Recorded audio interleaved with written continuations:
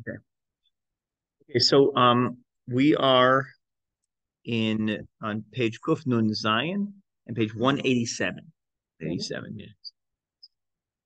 I just didn't use it last time. 187 and Kuf Nun Zion. HaShabbos mevateas es chidush ha'olam. Shabbos is the expression of the renewal of the world. What does that mean? To understand a little bit of this, we have to add um, an explanation. Shabbos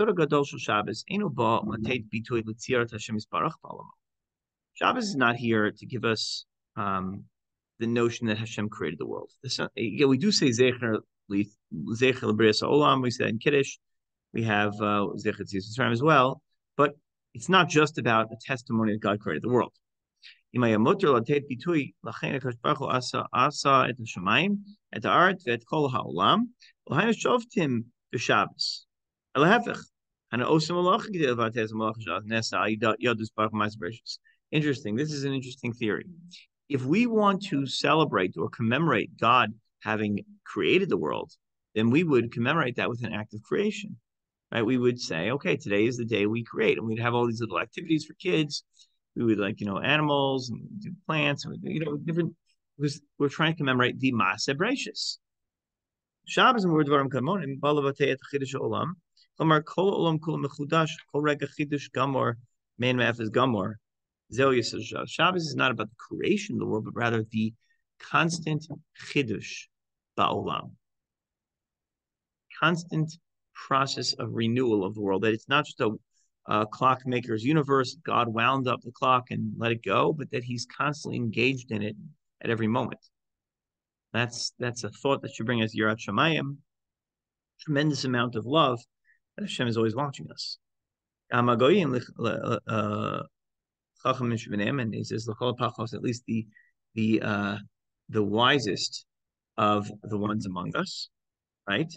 So the wisest of among the goyim, I mean, they're great scholars. Everybody understands God created the world, right? In other words, if you're denying that, you're not a chacham. Forget about Jew or non-Jew, right?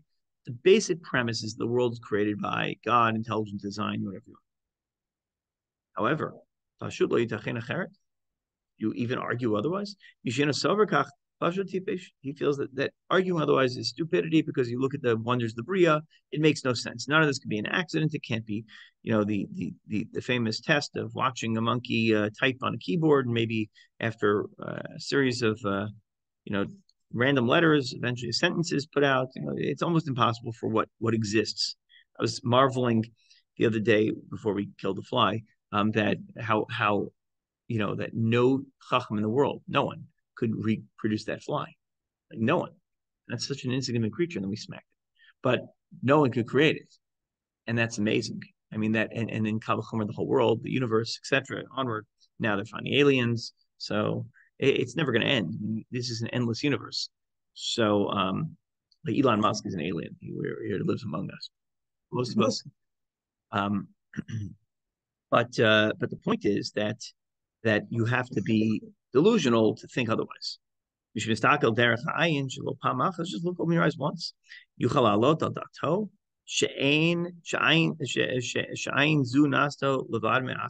Look at an eye.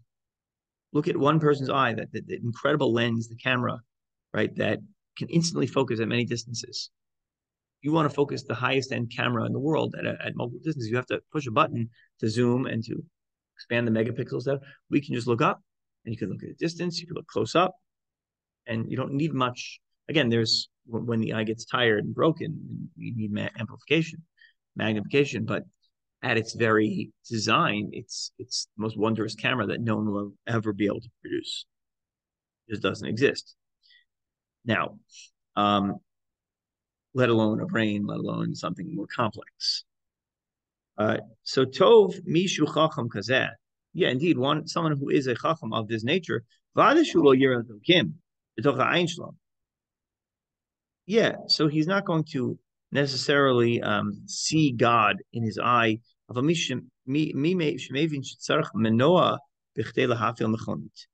understands that you need to step on the pedal, the gas pedal, to make the the car or an engine to make the car move.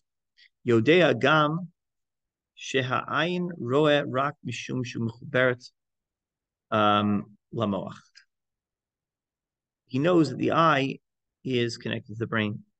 So and that connection is wondrous. The optic nerves and the flipping of the images, and the hundreds of and the millions of cones and rods and all that stuff that allows you to process and color and process the things that you're seeing.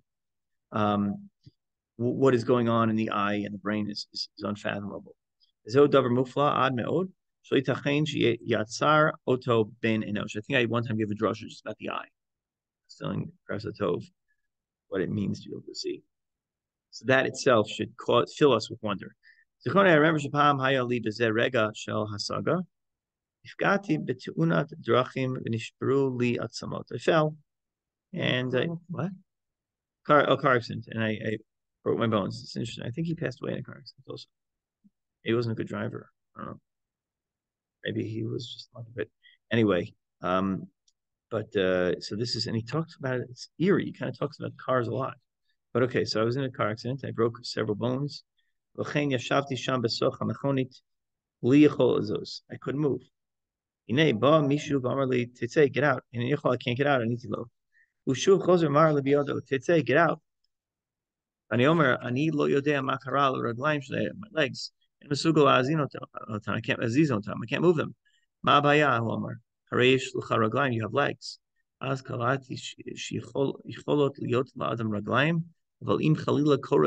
She took bo manua shum davar lo. Yeah. If the engine is severed from the brain is severed from the legs, the break in the spinal cord, so then you can't walk anymore. So that ha'ara that I had that moment, I actually was in a car accident once, and I had that realization because they made me stay put until they put me on board. It was like the protocol. It was, I guess, it looked severe enough. I was totally fine. They're like, don't turn your head. I'm like, this way or that way. But it's a serious thing. You don't want them moving. We take those CPR courses to stabilize the head first thing. So I remember thinking, like, this is an incredible reminder of the fragility of life and how remarkable it is the way it works. God created the world. Everyone believes in this.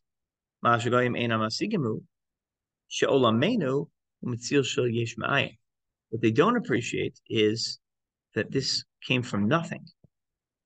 They haven't succeeded. Most of the tonim, it's not true. I mean, certain streams of religions, they do kind of believe this, but tonim sha'olam, I know talich tamid, ma'az me'olam hayav olam kadmon. That the world, there is a thought that, at least the scientific, the world is sort of forever, and that like it existed beforehand. But obviously, there has to be a beginning to it. So he's saying that one of the fundamentals of our emunah is that there was a beginning. The beginning was God created the beginning. He created the bracious. And don't think about it too much. You dwell on it too much, you'll go crazy. I mean, he created the beginning. What was beforehand? What is tov vavo? It's like right, but what is it? It's hard to even think about what that means. Mm-hmm. So your head will spin. Yeah. But that idea that there must have been before Genesis, a creature that evolved into another creature, which now there are many scientists and religious Jewish theologians who are saying that you could even square that with what the Ramban writes in Chumash, that the 7 days of creation, 6 days of creation are not necessarily days in terms of 24 hours, but like the expansion of the universe over time, those days could have been millions of years. And that Hashem encrypted.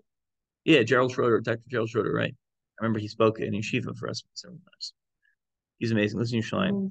Mm-hmm. Yeah, so his theory is essentially that the Big Bang is not a stira. In other words, God created this. God, it's not a contradiction. It's just who created it. Hashem created the world through this means, and then little by little, what did he do? So he caused the evolution of those species through that, but it took millions and millions of years. And that's one theory. The other theory within the Jewish Sfarim is that Hashem encrypted into the world fossils and things like that to make it look like there was age, because that's part of the beauty of the world. Why do you give us trees? It's beautiful, right? Created age also.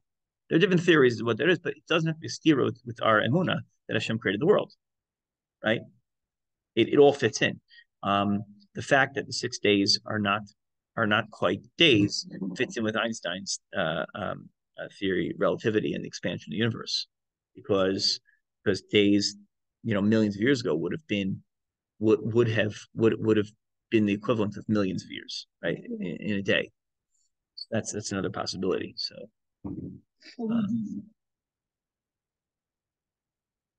by our calculation, but according to some, Ramban was 5,000, right, 57, 8, right, 83. So according to some, that only goes back to post creation, post Adam, after Adam and Chava are created. Before that point, it might have been millions. It might have been millions and millions of years of Christian. That's why the Gemara says, don't try to interpret. There are 3 things we don't darshan in public. Mishnah says we don't talk publicly about 3 topics. One are matters of arayot. We teach that between chatan and kala privately, right? One, we don't teach in public ma'aseh brachis. We only small individual conversations, and then Ma'aseh Merkava, the secret of the chariot, we don't even touch at all. Ma'aseh Merkava, it's written in 2 different areas. It's Yechezkel, it's the chariot, the different animal heads, and that's the secret of Nevuah. If we understood that, it would be the secret of prophecy. We don't darshan in public, like when they do. Matters of sexuality should not be darshaned in public. It should be small groups. Creation, in general terms, yeah, but to delve in specifically into what's really going on is very dangerous. Great heresy. Great. So we can teach it and learn it, but it has to be done in smaller individual level or small groups, right? The Mishnah has different standards. One is a modesty issue, and then the other 2 are going to bring you to either radical or heretical thoughts. Think about what happened to Elisha ben Avuya. He saw something in the truth of the universe, and he couldn't handle it. One of the, right, Ben Zoma, Ben Azai, Elisha ben Avuya, and Rabbi Akiva, one of them died, one of them went crazy, one of them became a heretic, and the other one lived. Only Rabbi Akiva lasted, and they were all Gedolei Torah. They were all great leaders. Well, how did that happen? Because sometimes, as Jack Nicholson said, you can't handle the truth, right? It's a little too much for us. Yeah, we don't learn about Ma'aseh Merkava Bichlal at all. We don't teach that stuff. Exactly. Right. But it's the secret of the chariot. It would be the secrets of the universe, meaning it's everything. It's encrypted in secrets of the universe. Merkava is usually we refer to the way in which the Shekhinah, divine presence, is experienced by man. It's a chariot. So, like, God is sort of riding through this world, and then we experience Him in different ways that are physical, like Chesed, Gvura, Sod, Hod, Netzach, right? Tiferet. Then Malchut would be Chachma, Bina, Dat, Malchut on top. So this would be sort of Kabbalistic ideas, meaning secrets of how the world works, of how everything, secrets of the interaction with God. It's the word for anyway. We'll not talk about it now, but you could look it up. We do read the Ma'aseh Merkava in the Haftarah, but we don't really darshan it in public. There are stories of kids who were born without the thing, right? And they understood things, and they had to go and fix something because he was too on fire with whatever this stuff was. The electricity flowed through him, apparently. I imagine there are individuals in the generation who understand this stuff, but they're sort of secret milkmen, and they're walking around. No one knows who they are. I can't help you. You can read Rav Aryeh Kaplan's books on Kabbalah and meditation, but I don't understand those books. They're out there. Okay. So anyway, here's the point, right? The Ma'aseh Brachis, there's different theories in the world of what exactly took place. On a very simple level, God created the world. And He was the beginning of Mitzios, of existence. Existence did not exist before Him. And therefore, He is the Mitzios. Therefore, everything that exists is the will of God. Now, that's the point you want to get to. If God willed everything into existence, everything only is here because he willed it to exist. Right? And we have a hard time with this because, like, you create something, you're like, I hate that car that I built. I wish I built a different car. Or I put together my sukkah. I'm going to do it differently next year. Or child, what did I do with that? But we think like this, right? Like, because we would like a do-over. And God doesn't need that. So it's hard for us to constantly, even though there is a medrash in Bereshis Rabbah that says that Hashem Sheva Olam, that God created worlds, destroyed them, created worlds, destroyed them, created worlds, destroyed them. And some say this is the dinosaur bone thing. He created all these universes and destroyed them. And we're in the seventh iteration, which is the final one. And my Rabbi Dr. J.J. Shachter used to say, why did Hashem do over? That doesn't make mistakes. So why did he have to destroy a world?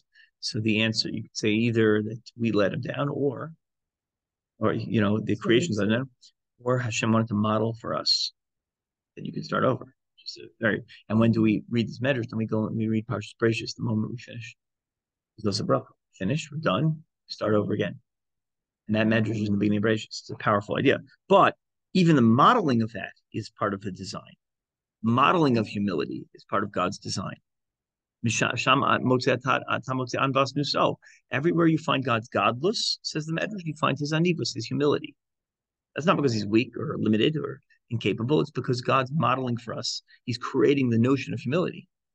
So it's that every single concept that exists is Ratzon Hashem. Moshe Sassaber was once asked by his Talmud, why did God create the notion of heresy?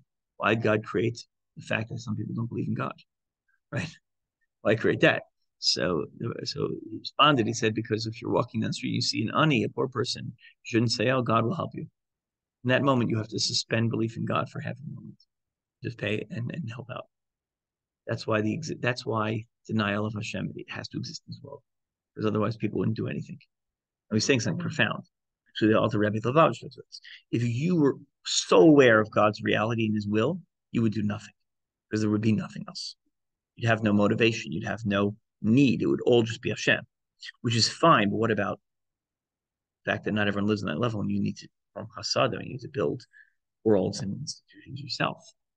So we have to kind of put a veil over our eyes to pretend as if we don't really see God all the time, because otherwise, the world would be wouldn't be able to function on a practical level.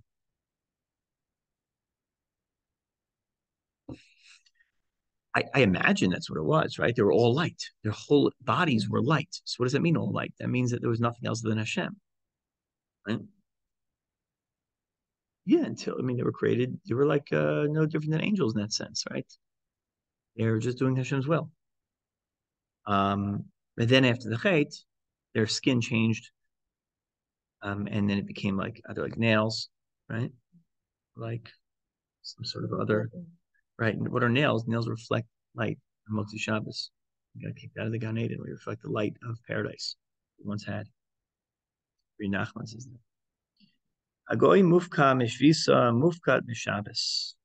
So if you don't have shvisa, if you don't have the mitzvah of Shabbos, if you don't have Shabbos, what does that mean? He exists in a world of existence. But he doesn't know the secret of yesh me'ayin. He just knows that it always is. The world always was and always will be. That's the notion if you don't believe in Shabbos. You don't have the concept of the world once wasn't and now is. If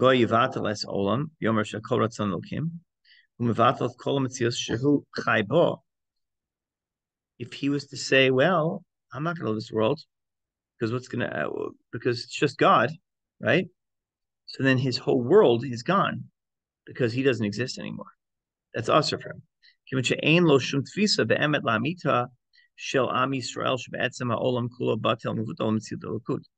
So he's not allowed to testify to the complete nullification of self other than Hashem, because fundamentally they don't really have that. They don't have to have the mitzvah, so they don't have that belief. I don't know what you're going to say. The belief and the mitzvah come first, but basically they don't live in a world that was once nothing, right? That's actually to not realize that there was a beginning. is to think that you don't really, that ultimately, ultimately that there's no real presence of God constantly, right? Because it was always, maybe it's just another stage of evolution, right? Even if something created something, maybe there's just another evolved point. There has to be a point in which evolution didn't exist, even if you believe in it. There has to be a point in which Hashem said there was nothing and he created something. It has to start there. There has to the falsehood of evolution is not the notion that it happens. False it is that the very beginning happens. There has to be an initial act of creation, right? And that's the difference he's highlighting. Okay. Shabbos omed lifnei melech. On Shabbos we stand before the king. Hine amr Chazal. Chazal say, Yevamas Tanya, Yochel Yisyare Adam Mikdash. I might have thought a person is afraid of the base of Mikdash. Tamalomar, Shabsosa Tishmar Vis Mikdash Tiro. Says, you shall observe the Shabbos and fear my Mikdash. What does that mean? Shmir of Shabbos and Morah b'Mikdash. Observing the Shabbos is parallel to awe of the Mikdash. Just as Shmira is said by Shabbos, observing the Shabbos, or guarding the Shabbos, Lo Mishabbos Atamis Yar, you're not afraid of Shabbos, only Misha is here on Shabbos. Av Morah Mikdash, Lo Mikdash Atamit Yare, Misha is here on Mikdash. Okay. So number one, the Chazal are saying this. Let me see. I'm going to translate. But it's a bright. That's what we lost there. It's right here. Yeah, you were here. You were here. Okay. Yeah. Okay. So I'll translate what he's saying here. So he quotes the Gemara, the Brisa in Yevamos, and says, anyone who, what does it mean? You might have thought you should fear, right? That we have fear of the Mikdash. Pasuk says, observe my Shabbos and fear the Mikdash. My Beit Mikdash or Beit Knesset. So the Medrash juxtaposes the awe we have for Hashem who created the world, created the Shabbos, and the awe we have for the creator of the Mikdash. So Rashi says there, Lo Mishabbos Damitzari de Lo Ksive Mora, Klamar Keshem Shemeh Shabbos Adam Ena Misyare. Just as a person is not fearful of Shabbos, rather fearful of the creator of Shabbos, Shemlo Kibam Tzivoy Al Mori Shabbos. We're not supposed to have awe of Shabbos, right? That's what the Medrash is saying. It's a fine point about Shabbos. Elek Shabbata Sham Choderet Ba'adam Yirat Shamayim. It's that when you experience Shabbos, you are filled with awe and fear of Hashem. So to the base of Mikdash. I'm not afraid of the building. I'm afraid of the master of the house. Right? That's what fills me with awe. Is that this is God's location. The Shekhinah is present there. The difference between Beis Hamikdash and Har Sinai, by the way, is that Har Sinai was a makam of Giloi Shekhinah in that moment, whereas HaKadosh Baruch Hu's Shekhinah is always in the spot of the Beis Hamikdash. But it's not the Mikdash itself. It's the spot that God is always there. So when you have Mori Mikdash, it really means, says the Medrash, you have fear of God. Okay, that's Rashi. Then you have the opinion of the Yereim. It's interesting. If all this side part that's not in there.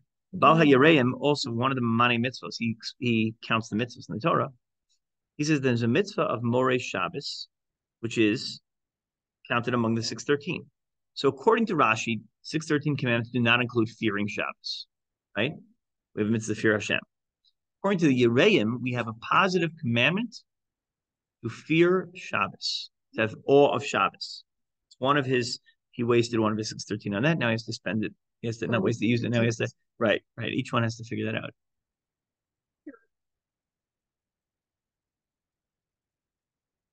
Beauty of Shabbos. But yeah, it's not fear. Good point. It's awe.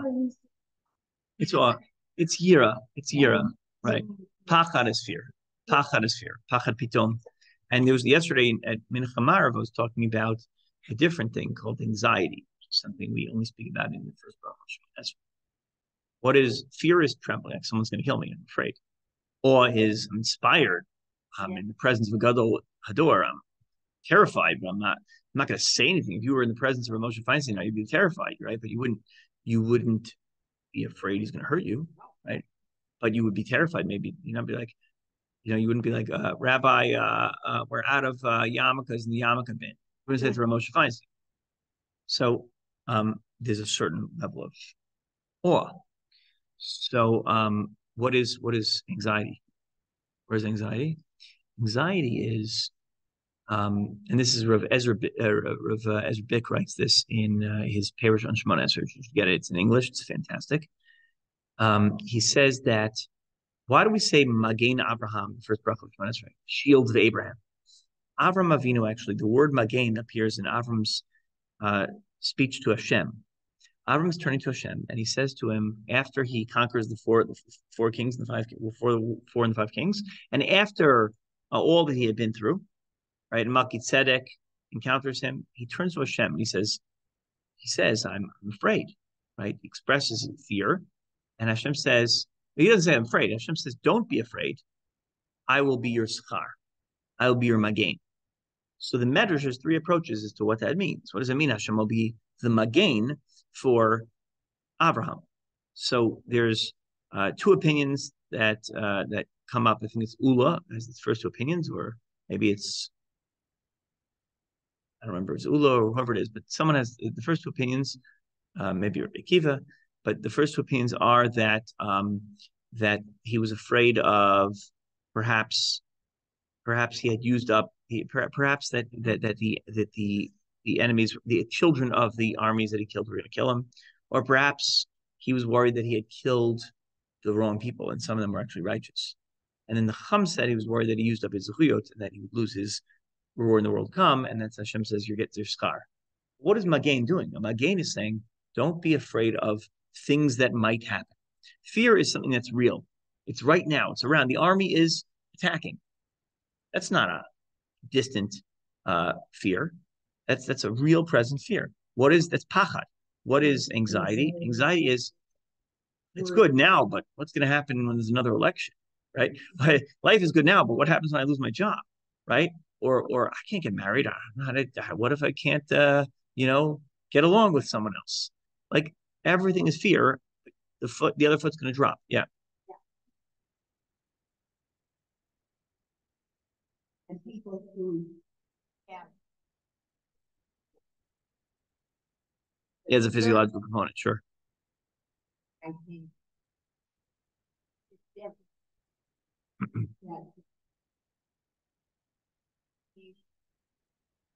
potential Right. Right. And what's interesting is he's saying that the first bracha of Shemona Esrei is dealing with anxiety. Which is a fascinating thought. Like, Hashem, you are the shield against the things that could happen. I don't know. I didn't say this the other day. There was a bat mitzvah the other day. One of the things that I wanted to say is one of the things that we talk about is Hashem protects us from the things we don't even know are happening, that's really the magen, the anxiety of things we don't know, right? And we talk about serenity prayers, the things I can't know the difference between things I can change and can't change. It's a beautiful idea, a beautiful concept. But that's exactly what anxiety is. Things I can't affect and change. Why are you worrying about them? They have no impact on you. So Kadosh Baruch Hu is working the scenes, behind the scenes, and we're saying Modim, the miracles that happen with us every day. When's the last miracle happened to you? Not today, not every day, maybe. It's every day. You just don't know about it. What? I didn't get run over by a car. You did. So it's a miracle you didn't know about, but it happened. And you got your neshama back. It's a miracle that you didn't know, but it happened. So I thank Hashem for being magain of the things that. So I was going to say as the bar mitzvah, I didn't say it, but that on Shabbos 1:45, I'm davening mincha, early mincha, and the power in the community shuts down, like the whole block. I don't know if you lost power because everybody's using their AC on the weekend, and it was really hot. So they unplugged it. They're like, we can save money here. We don't pick up your garbage on Thursday. It's great. So, but no, it crashed. So we get power to like 5 or so, and I realized there's a bat mitzvah at 5 o'clock here in the shul, and I was worried. Do I go tell the family? Do I not? I know that the party planner was here, and ComEd is on the street. And anyway, they got power at basically 3. So I was going to say, but I forgot to say it, that Hashem does miracles for you even you don't know. You didn't even know you had to worry about the fact you didn't have power for your simcha. That was a bracha also. So maybe instead of worrying about things we don't know, maybe it's a bracha that we don't know about it. Ignorance is bliss.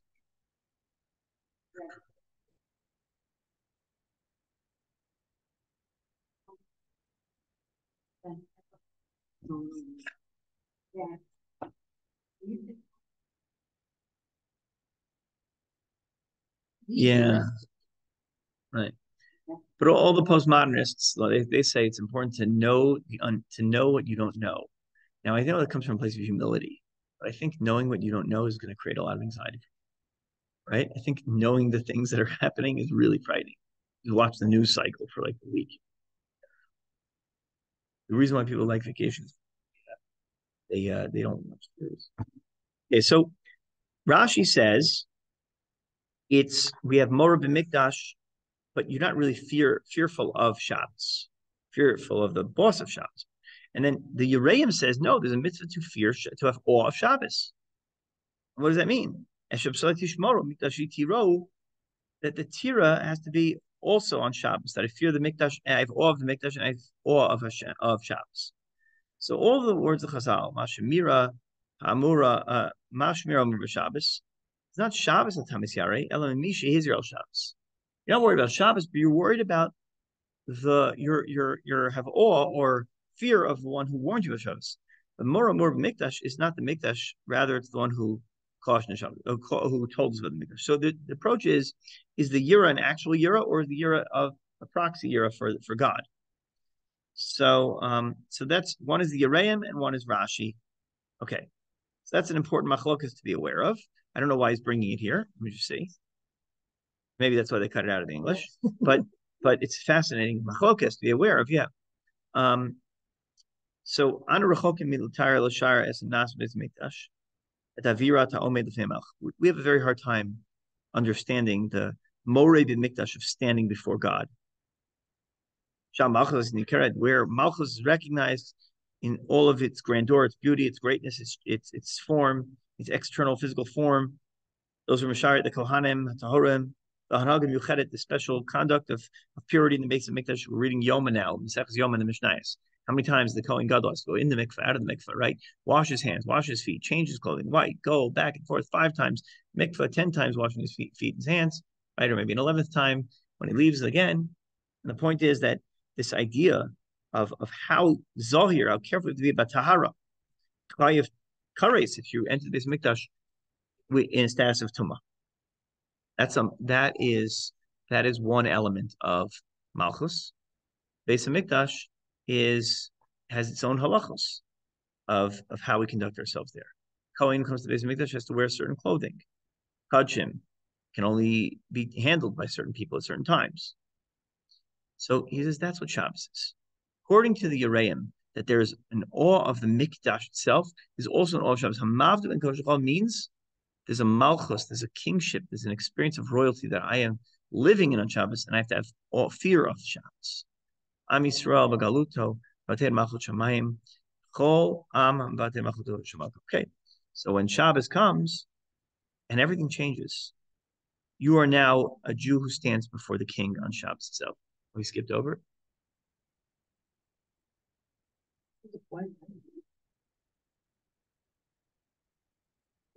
Yeah. Okay. He doesn't go into the fine. So during that moment of Shabbos, you stand before the king. Amsterdam, London, Paris, right? Or Kol Makom Acher. Let's say you go into the streets where there are Jews in Amsterdam, London, Paris, and any place. We bring with us, we're supposed to bring with us at least, Malchut Shamayim. That's the job of those who carry the torch of the Torah. Hashpa Shona, Halavush Acher. Asafa Shona, the language is different. The garments are different. Sheifot, Shona, the aspirations are different. You go into the street where the Jews are, Shabbos. It's like you're going into another place. Luma Acheret, Luma Shel Atzula, Levushim Begadim Yuchadim, Ochlam Meshuvach, Yoter, different foods. Special foods, Medabrim Acheret. They speak differently to one another. Just as the Jewish people have their own distinct cultures, right? And everyone has their own culture, of course. So too, Shabbos has its own distinct culture. The daber davar. Don't speak on Shabbos until you speak about chol. Don't talk about the stock market. Don't talk about your business. We were talking in the Rambam this morning. We're learning the halachos of Shabbos.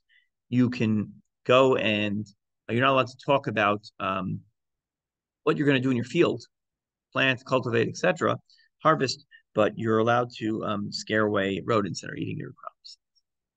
It's not in the usual way.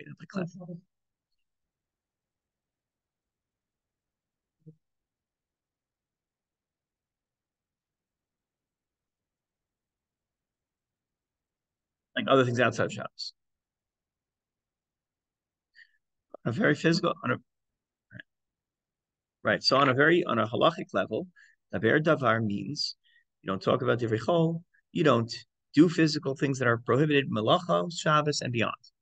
Meaning, melacha Shabbos are asur. Those are 39 melachos.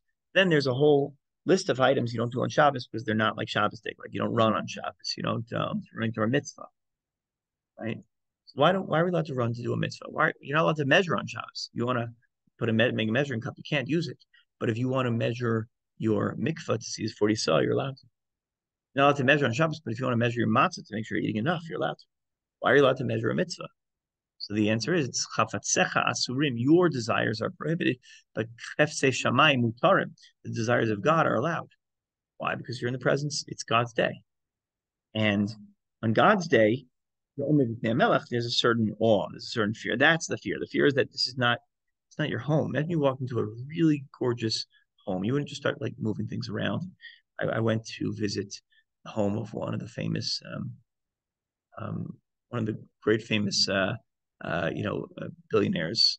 And we were there with a group of rabbis, and the whole room of Chagall's, Monet room, and there was this room, and there was a Picasso on the wall. It was really cool.